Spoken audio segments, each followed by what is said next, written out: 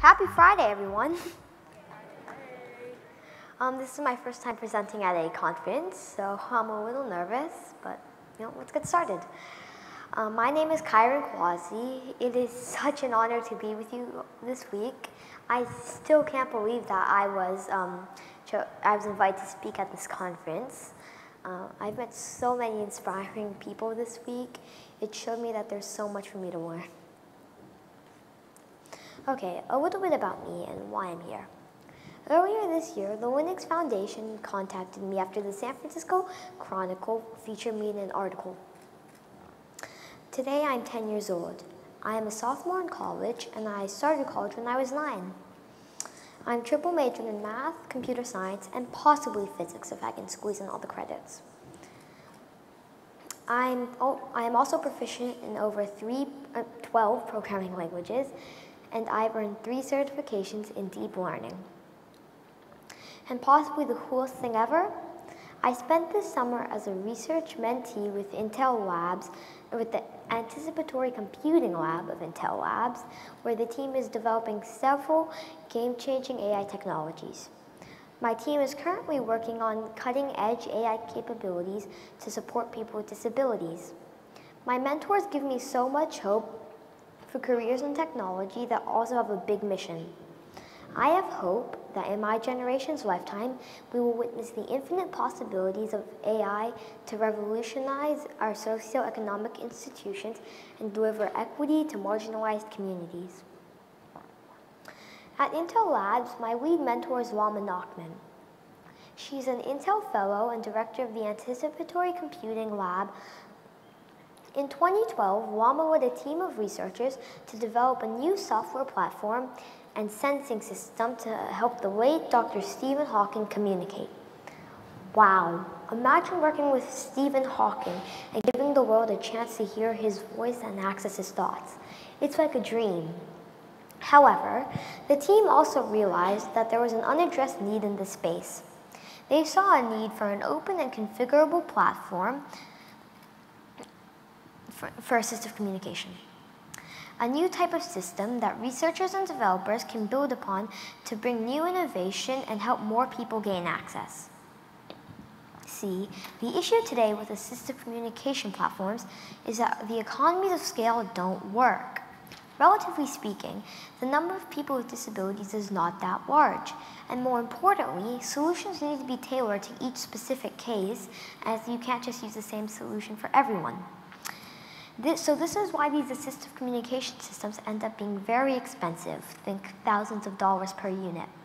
This makes them inaccessible for many people. So the Intel team decided to build a configurable platform and release it to open source. This way, people can easily build on top of it and customize the system to the specific needs of each person. An open source platform makes it much easier to build tailored systems for people with different needs.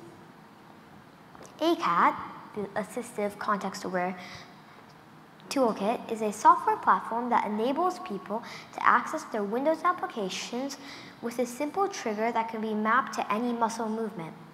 While graphical user interfaces are easy to understand and are very intuitive, if you can't move a mouse, they become a nightmare. Essentially, you're scanning a two-dimensional space, searching for a point, but what you really want to do is choose one option out of many. If the computer can track your gaze, this becomes easier, but for many, that's not an option. Certainly, for Stephen Hawking, that wasn't an option at all. So in ACAT, many functions are automated and served as options to select from menus. Whether it's opening a file, surfing the web, or giving a lecture, etc., you get my point. Depending on the context of the application, the appropriate contextual menus surface to reduce the reliance on the mouse. Developers can easily build new menus for new applications. ACAT also supports many languages. To enable a new language, people can translate the menus and train the appropriate text corpus, and train a language model with the appropriate text corpus. After working closely with Dr. Stephen Hawking for 7 years to discover appropriate solutions for people with disabilities, many different functions were built to support them. And since different people might be able to access different muscles, ACAT supports many different sensors. A cheek sensor, ring sensor, the assistive switch, which is just a push button. Developers can easily add new sensors in just a day to tailor the system further. One of the cool things that I worked with was the brain-computer interface. An amazing thing about this is that if a user can't move any muscles to trigger a sensor, then BCI can still read their brainwaves and use that as a trigger into ACAT. Okay, correct. In the current version, ACAT was used in two ways. The word prediction system and the perception system if you're using camera or BCI as a sensor. However, while this allows people to communicate and speeds up typing dramatically because they only have to type the first few letters and then rely on word prediction, it's not fast enough. If you spoke to Stephen Hawking or any other person using assistive computing, you will notice a long pause after you say something before they finally end up responding. This is because forming these sentences, whether you're using gaze or anything else, is still very tedious. So the project that I worked on was using ACAT or AI in a different way. What if we listened to what the other person was saying, converted it to text using ASR, and then tried to predict what the user might say and serve them as options that they can choose or modify. This will truly start to feel like a real conversation. And the beauty of this is that as the user continues to use the system will learn from previous examples and continue to improve over time. This is the promise of true human-AI collaboration, where it can bring the best out of both sides and help disabled people thrive and not just cope. ACAT has the potential to change the lives of people with ALS and other motor neuron disabilities. As we add new features, we are making ACAT more dynamic, more iterative, and easier to use. This in turn makes it more accessible.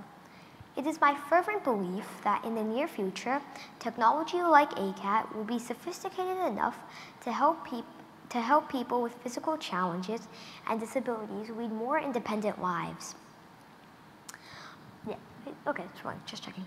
On a final note, I would like to state something personal. I'm standing here today only because people in influential positions took a chance on me. They changed my life.